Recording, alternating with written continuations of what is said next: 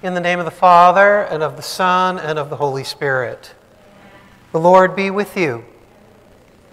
Brothers and sisters, let us acknowledge our sins and so prepare ourselves to celebrate the sacred mysteries.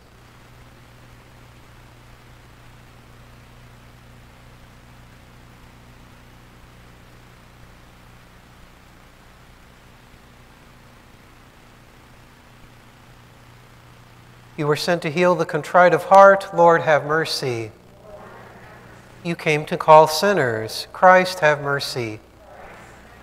You are seated at the right hand of the Father to intercede for us. Lord, have mercy. May Almighty God have mercy on us, forgive us our sins, and bring us to everlasting life. Let us pray.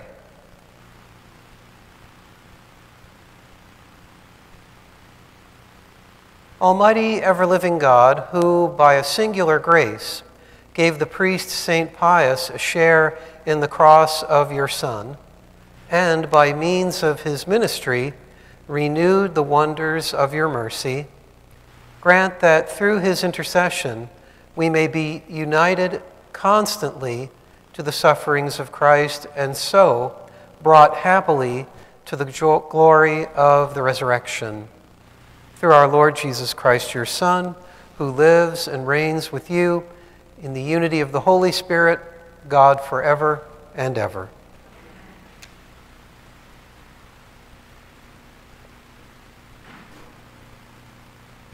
A reading from the beginning of the book of the prophet Haggai.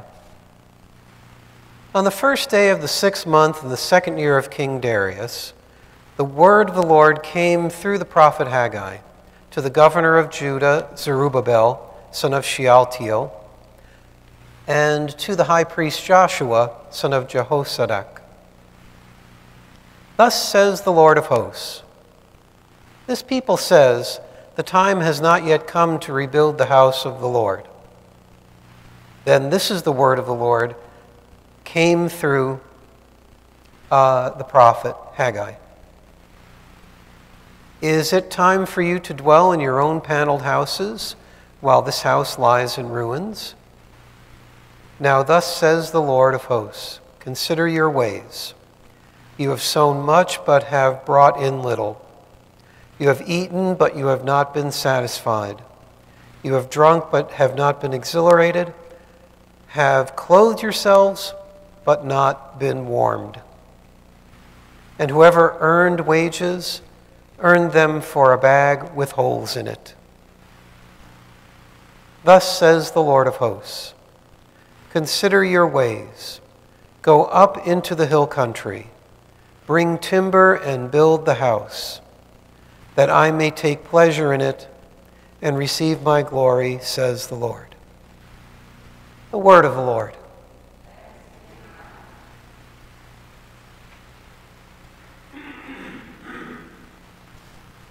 The Lord takes delight in his people.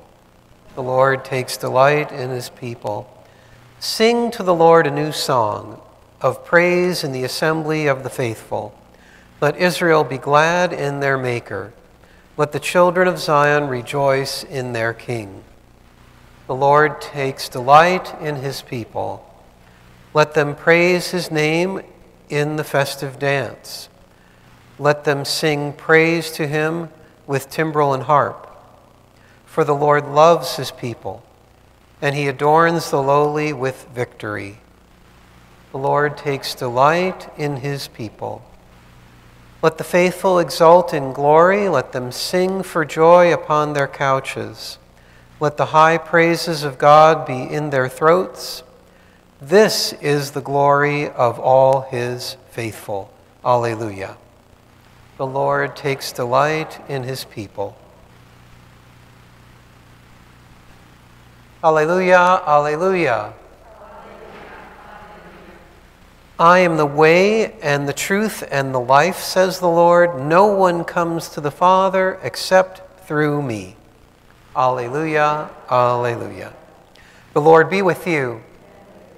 A reading from the Holy Gospel according to Luke.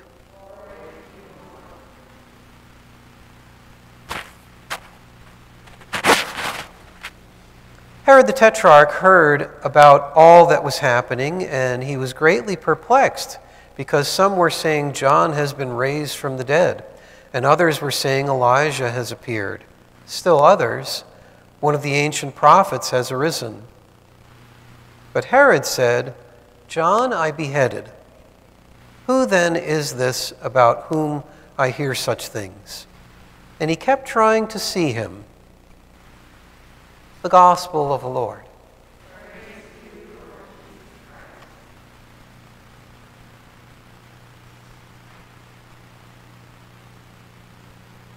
Today we celebrate St. Pius, better known, I suppose, in our time as Padre Pio. And the first thing that came to mind for me was Betty King, who had a great devotion to Padre Pio and shared that with me frequently, so I can't help but think of her today as we celebrate this, this Mass. There is, of course, in his life, the stigmata, and I was privileged to know the pastor of, former pastor of Hendersonville of Immaculate Conception, and he had actually been Padre Pio's secretary and was called on to testify as they were gathering information for his canonization. So I thought I've got a remote connection, if you will, to Padre Pio, I guess, through all of that. We see sort of an interesting thing in the first reading today, how the people are thinking wrongly in terms of what the Lord wants. And so often we can feel that way ourselves, I suppose. We can feel, or perhaps maybe it's the other thing, we think we know what the Lord wants, but it turns out to be something very different. So here they are saying, well, no, it's not time to rebuild the temple. It's not time to build this house for the Lord. It's not time for any of that. But they're given this new prophet, Haggai, and he prophesies, and they are to make this building. Now, it is certainly true that there was a time, certainly with David, before the temple was built, where David had sort of the opposite idea. I'm going to build a house for the Lord. I'm going to start getting everything together and do that. And the prophet tells him, no, this is not the right time. This is not for you, it's for your son. So I think maybe one of the cautions that comes out of the first reading for us is not to be too hasty in trying to determine what the Lord wants in a particular situation, to take time to deliberate on it, to allow the Lord to speak to us in various circumstances and in our prayer before we move ahead with something too hastily. We have someone, I would say, who was not moving too hastily but was doing the wrong thing at this time, and that was Herod the Tetrarch. Because he hears about all these people saying these things about who Jesus is. He's John raised from the dead. He's Elijah. He's one of the ancient prophets. And Herod says instead, well, John I beheaded, so it can't be John, he's thinking. But he kept trying to see Jesus. So there was this curiosity in him. But his delay in not wanting to see Jesus, or not seeing Jesus more quickly, might have contributed to the fact that he did not accept what Jesus was doing and did not accept Jesus for who he was. Perhaps that contributed to all of that. At any rate, it seems like, even though he seems to have this desire to see the Lord, he's not really acting on it with great fervor, with great urgency. So, sort of contradicting, well, maybe not contradicting messages today in the readings, but certainly care should be taken with regard to how we read what the Lord is telling us. There are, oh gosh, I couldn't even begin to number the ways of trying to determine this. But I think one of the most important ways in understanding what the Lord is doing in our lives is not to try to come to the conclusion on our own, but to speak with others that we trust. speak with others about what's going on in our life. Use them kind of as a sounding board to help discern what's going on. It can be difficult to determine what the Lord actually wants to do in a particular time, especially if we're choosing between two things that seem to be good. We're trying to figure out which one's the better one to do, or something like that, what the Lord is asking us to do. So it is good to not just rely on our own understanding of things, but to seek the help of others in discerning that. I think the Lord had this in mind when he drew people together. He did minister to people one-on-one from time to time, but he really wanted to draw them together. And he commissioned St. Paul, if you will, to found all of these churches so that people could come together and to be with each other and to move in the right direction together rather than trying to discern this thing isolated and on their own. So we make good use of the church community. We have a wonderful gathering here today for the Mass, and I don't know how many will view this video today. But know that the Lord is calling us to do something. He does want us to participate in his ministry. And we ask the Lord through this Eucharist to reveal that to us and to affirm it in the experiences that we have and in the conversations with others. So let's pray.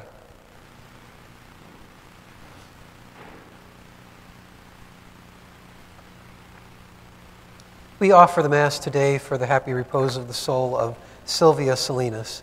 We pray to the Lord. We continue our prayers for Anthony Settle and Mary Hughes. We pray to the Lord. Lord, hear our prayer. And we pray for comfort and healing for Mark Matthews, Madison Placencia, Dan Branch, Carrie Brooks, Ruben Pena, Christine Williams, Karen Metcalf, Jean Narciso, Jimmy Dean Paris, Sandra and Gary Coggins, Sherry Riley, Jerry Brower, Jake, and Jean Marr. We pray to the Lord. Lord, hear our prayer. That the world leaders would have ears to hear God's word and act on it. We pray to the Lord. Lord, hear our prayer. Any other prayers you'd like to offer?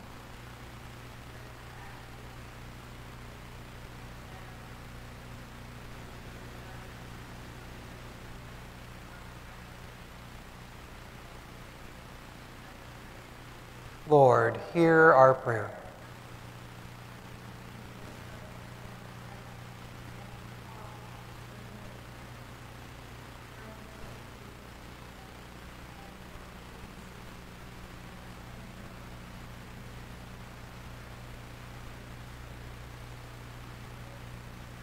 Lord, hear our prayer.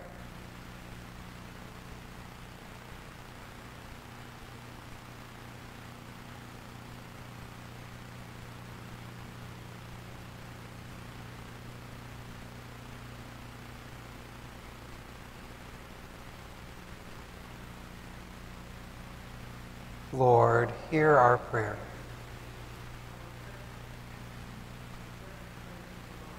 Lord, hear our prayer.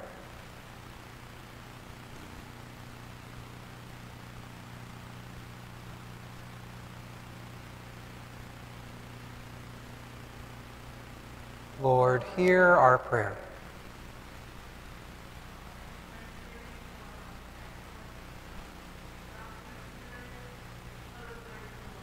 Lord, hear our prayer. Lord of Lords, we hear of your great mercy and long to be restored by your grace. May we never miss an opportunity to encounter the living God. We pray through Christ our Lord.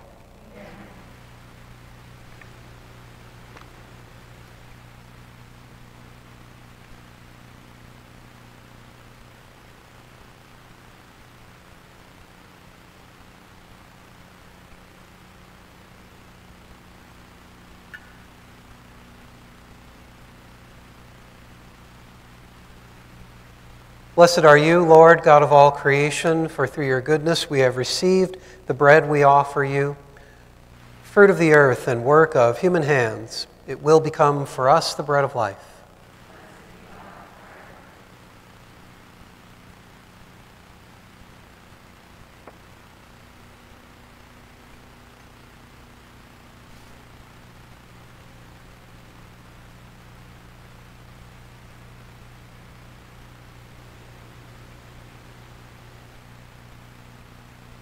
Blessed are you, Lord, God of all creation, for through your goodness we have received the wine we offer you, fruit of the vine and work of human hands.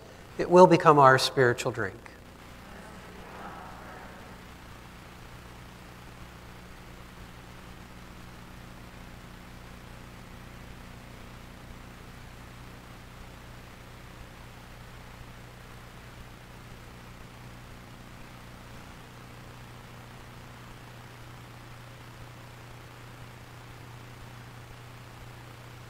Pray, brothers and sisters, that my sacrifice and yours may be acceptable to God, the Almighty Father.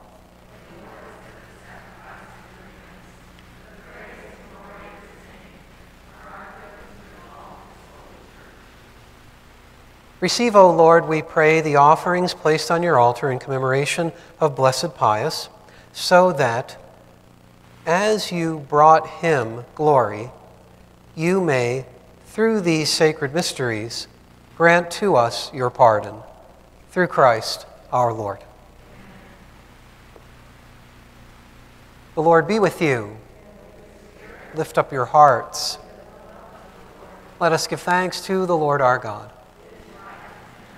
It is truly right and just, our duty and our salvation, always and everywhere to give you thanks, Lord, Holy Father, Almighty and eternal God, through Christ our Lord.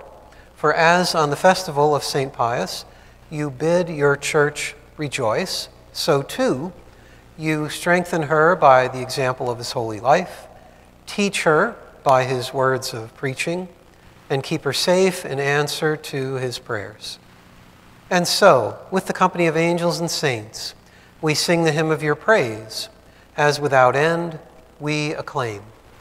Holy, holy, holy, Lord God of hosts, heaven and earth are full of your glory. Hosanna in the highest. Blessed is he who comes in the name of the Lord. Hosanna in the highest. You are indeed holy, O Lord, the fount of all holiness. Make holy, therefore, these gifts, we pray, by sending down your Spirit upon them like the dewfall, so that they may become for us the body and blood of our Lord Jesus Christ. At the time he was betrayed and entered willingly into his passion, he took bread and, giving thanks, broke it and gave it to his disciples, saying, "Take this, all of you, and eat of it, for this is my body, which will be given up for you."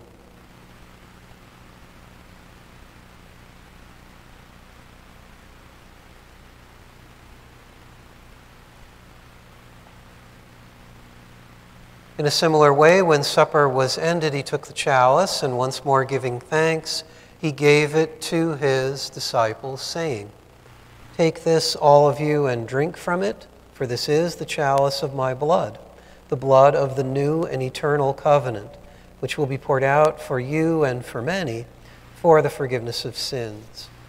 Do this in memory of me."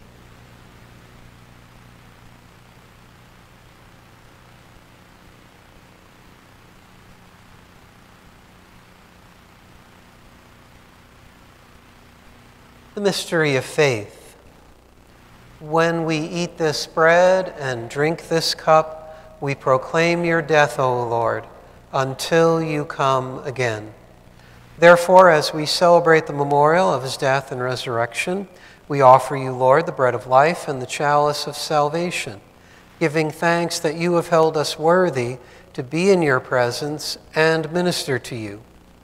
Humbly we pray that partaking of the body and blood of Christ, we may be gathered into one by the Holy Spirit. Remember, Lord, your church spread throughout the world and bring her to the fullness of charity, together with Francis, our Pope, and Peter, our Bishop, and all the clergy. Remember also our brothers and sisters who have fallen asleep in the hope of the resurrection, and all who have died in your mercy. Welcome them into the light of your face. Have mercy on us all, we pray, that with the Blessed Virgin Mary, Mother of God, with Blessed Joseph, her spouse, with the blessed apostles, with Saint Joan of Arc and all the saints who have pleased you throughout the ages, we may merit to be co-heirs to eternal life, and may praise and glorify you through your Son, Jesus Christ.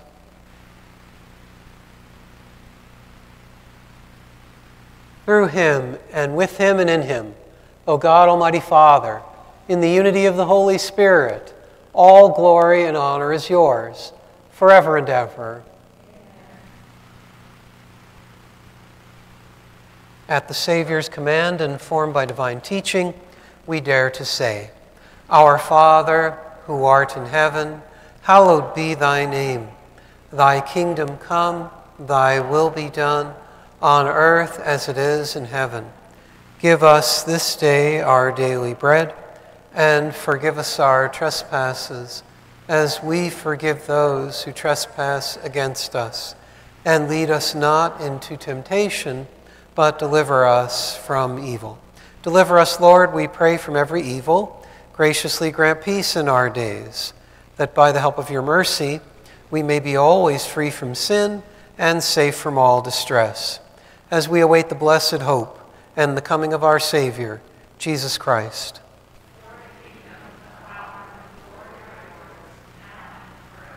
Lord Jesus Christ, who said to your apostles, Peace I leave you, my peace I give you, look not on our sins, but on the faith of your church, and graciously grant her peace and unity in accordance with your will, who live and reign forever and ever.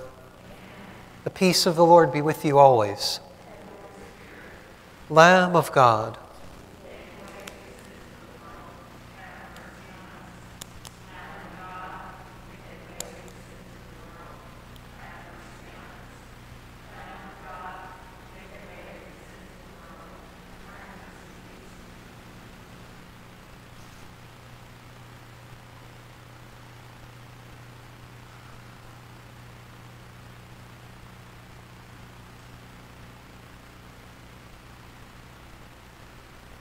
behold the Lamb of God.